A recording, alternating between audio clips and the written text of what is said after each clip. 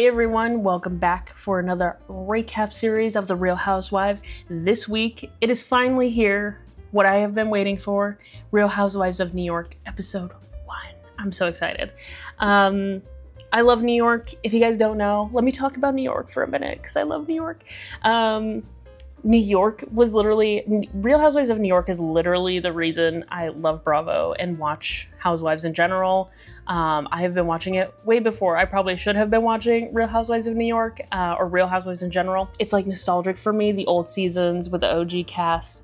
I love them all so much. And I honestly really like the new cast. Last season I was really shocked and so excited for the revamp. So yeah, and here we are, season 2 of the new cast. Technically it's season like 15 or something, but it's season 2 of the new cast, so that's why I'm saying that. We're just gonna jump right into it. I said this in my video about Salt Lake. These episodes were like an hour long, and I don't know if that's normally how long they are, and I didn't notice, but the Salt Lake one kind of dragged. This one was a little bit better because they're also introducing a couple of new people like Racquel and Rebecca Minkoff. There was a little bit more introduction and stuff that was going on, as well as it kind of, let's just get right into it. Let's get right into the episode 1 because it starts off with a flash forward, I guess. Yeah, flash forward, flash backward. Technically it's flash backward from now, flash forward from where the season starts. And it shows they're doing their photographs and their prep and stuff for the intro to New York, to Real Housewives. And it shows Ubah and Brynn are obviously not happy with each other, are staying on opposite sides of the room, not talking. Everybody's like kind of whispering about it, like, what's going on, you know? I think they had just, it seemed like they had just come back from their cast trip, and maybe it seems like that's where things start to blow up on the cast trip. I feel like, oh, is Ubah on the trip? I don't know. Maybe traveling makes her uneasy. I feel like she's always getting activated on the cast trip. Brynn is obviously kind of on the outs with most of the cast, it seems like, this season, except for maybe Jenna and Jessel. It seems like, I feel like she'll lose Jessel pretty soon. Jenna's a little bit more easygoing, so I feel like she's not gonna quite cut Brynn out the way maybe the rest of them have. But anyway, let's get right into it. We see Brynn's apartment. She's got a new apartment. Gorgeous. So gorgeous. Beautiful. And I wrote, Brynn is literally the Sonia Morgan of the recast. She's just the like bubbly, fun. I can't hate, it's so hard, like even when Brynn is not really, like through this whole episode, it's like she is just messing up and talking crap. But I can't be mad at her. It's like Sonia. It's like you can't even really be mad at her because they're just so funny and bubbly and whatever.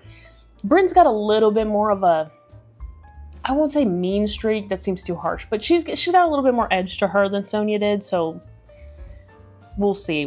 But so far, I love Brynn. It's hard to be mad at her. Then it goes to flash to Jessel. I have such a hard time liking Jessel. The second time I watched last season, I came around a little bit to Jessel. I felt like everybody was being a little bit hard on her and mean, but then it's stuff like this that just annoys me. Her the whole way, just complaining about being on the subway and stuff. It was like, honey, aren't you from like London? You never took the tube. You never took the tube, darling.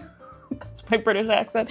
You never took the tube. Like, it's like, why are you acting like this is the first time you ever been on a subway? Are you serious? You're a New Yorker and you've never been on the subway? Also, just like watching Pavitt and Jessel interact makes me very uncomfortable. Like last season, I felt like people were projecting maybe a little bit on them of how a relationship should be.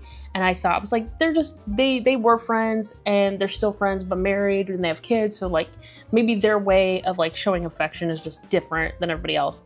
But watching them go to this place in like Chinatown or wherever it was and having lunch was just very uncomfortable. It makes me feel like they don't even really like each other. I don't know. Their relationship seems very odd to me. I don't understand it. Pavitt just seems like really over her and done. I don't know. And they're just such different personalities. Like Jessel is very, I don't know, prissy. I don't know what you would call it. Like she's just very like uptight. Pavitt's a little bit more laid back. But I don't know. I don't understand these two together. And then we flash to Erin and Ubah now are back again, friends again, not on the rocks like they were last season after the cast trip. And Rebecca Minkoff comes and joins them for lunch. I was kind of shocked. Rebecca is she seems very timid already, like right off the bat. She seems like very shy.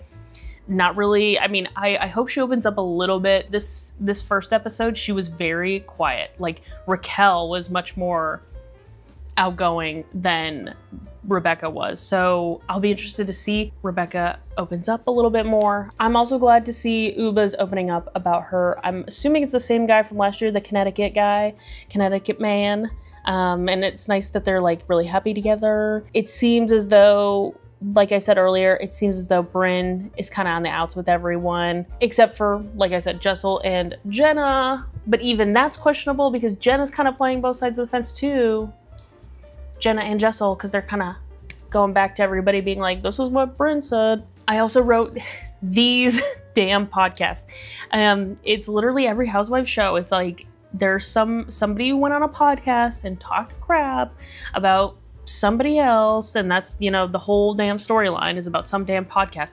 Also, I wrote like I wrote later because it comes up because Brynn was so upset about like what Jeff Lewis said on this podcast with Erin, and I'm like, it's Jeff Lewis, first of all. I'm like, Jeff Lewis is like the cattiest bitch on Bravo. I was like, are you kidding? I was like, do you know anything about Jeff Lewis? I was like, what do you care about what he says? Like, I don't know. It's just like, I love Jeff Lewis, but like, he is a catty bitch. I'm sorry.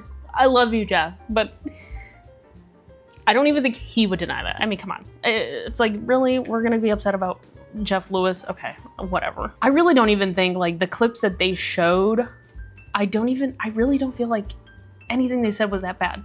Yes, the insinuation that she was getting her money from some guy, she was a sugar baby, was maybe a bit rude, but like, I think it's in question by a lot of people, because I know last year, I think Brynn had to defend how she makes money to people. I think it is a little bit in question, not only from your castmates, but also from the audience. Like, how do you make money? Because we don't really see, I don't know, we just don't really see her doing any of that. So it is questionable. It's like, how do you get all this money? Especially living in New York, and it's not cheap. But anyway, and then there was also this story that supposedly Erin had told Brynn. I don't know who she even told. I was so confused. It was all a bunch of he said, she said stuff that I just could not keep up with in this episode. Erin told somebody, was talking crap supposedly about Jenna and how she had to get her an Uber and send her home in the Hamptons. I have no idea. And she claims it was $250. That was the most shocking news. I was like, $250? That shocked me more than anything. What? I was thinking like, what? Jenna just needs to send her a little Venmo, 20 bucks or whatever. $200? Is that really how much Uber is in the Hamptons? $200? That's crazy. Unless like maybe they live on completely opposite parts of the Hamptons, but oh my God, I was like, whoa, $200. And then just quickly, we met Racquel. Racquel comes over to Jenna's home, lovely home. And we get introduced to her as a character. She's an art curator. I almost said an artist. She might be an artist. She's an art curator. I love her already. She's like very New York to me. She's very like when she brought up And Just Like That, I was like, she seems like she could be a character on Just Like That. Like she just has that very like New York vibe to her. I love her already. Then I know I'm kind of jumping around a lot because I didn't have a lot of like in-depth notes I felt like I had to get out. It was just like little things that happened throughout the whole episode, so that's why I'm kind of being choppy. Like, and I always say this, first episodes are it can be a lot of fluff, so it's a lot of fluff. This one feels like it's a better setup than Salt Lake and OC were, but it's a better setup for like the rest of the season. We see Abe and Erin getting ice cream with their kids. And I said, it seems like they're on the rocks, and I'm telling you, it's the curse of the renewal. You do not get your vows renewed on Housewives. That is a curse. You don't go there. The only person who has survived it so far is Karen Huger. I don't think anybody else has survived the renewal curse on Housewives. So yeah, and I was like, why is she being weird about the like drugs the mushrooms comment that he made? But then I was like, no, something is happening that's deeper, that obviously they kind of flash forward at the end. They do the preview of the upcoming season and we see them get in a fight about something. I don't know if like he cheated on her. I don't know what's going on. So we'll see what's that about. And then at the end of the episode, Brynn is having a party for her brother and everybody comes. I just thought it was gonna be the ladies. Apparently it was the ladies plus all their significant others. And Brynn ended up leaving. She got in a fight with like Erin and pretty much everybody because she's on the outs with everybody about this podcast, etc., etc. And she ends up leaving before even Ubah makes it to the party. It's like the host left the party before everybody else. But yeah, I said, you know, I don't understand why she's upset about this podcast. And I feel like, I don't know, Brynn is just making a lot of enemies this season. I don't really like to see it because I love Brynn, but... And then obviously we see her at the very end, the preview that they did, her getting a fight with Ubah. So I have no doubt that this fight between Brynn versus the world is not gonna end anytime soon.